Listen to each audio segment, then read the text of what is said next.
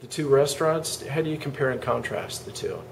Well, Tilth is more fine dining, new American, very simple, clean flavors, very minimalistic. And then Golden Beetle is a gastropub. It's Eastern Mediterranean in theme, very spice forward, a lot bolder and a lot more of a casual atmosphere, craft cocktails.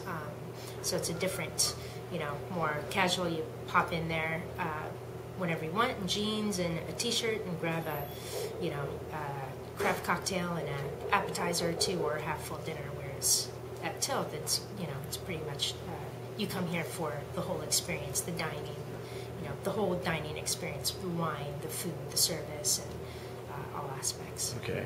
So I moved to Seattle because of the food scene. There's a lot of really great product to be able to work with, so I wanted to be able to have access to that. And you do, looking on some of your PR materials, you travel the world.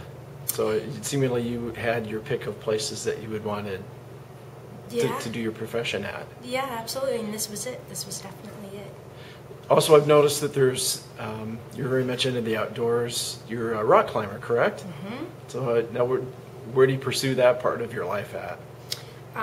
Well, mainly the gym, because I spend most of my time in the restaurants. But if I can, there's a lot of beautiful areas to access in Washington State. So lucky, once again, makes it another good choice. Okay. How difficult is it for you, for any restaurant, to achieve that Tilth certification? It's actually really easy. Okay. Yeah, it's really easy. Now, it's 95% of what you do has to be organic? Yeah, food-wise, yes. Okay. Is that getting easier? It doesn't sound very easy. No, it's pretty easy. You just source out the right ingredients, and it's pretty easy. Once you do all the sourcing, it all comes together pretty easy. So it's a little like work up front, and then you're always buying products from those people, so takes the work out. Okay. So you're the Kyra Chenin Blanc and the Corvus Petite Sirah.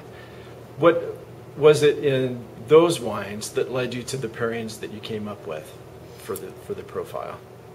Well, for the Blanc, the salad matches up really well because of the sweetness in the raisins and the kind of sweet honey quality of the wine. They pair up really well together, so it makes a nice complement. And then the Petite Sirah by Corvus? Yeah, it's very bold, a little bit more intense, and the smoked heirloom bean cassoulet, although it's a vegetarian dish, with that smoky quality, the earthiness of the beans, it has its own boldness, so they pair up really well together. Okay. I've seen some reference that you might be interested in opening a third place at some point in the next few years.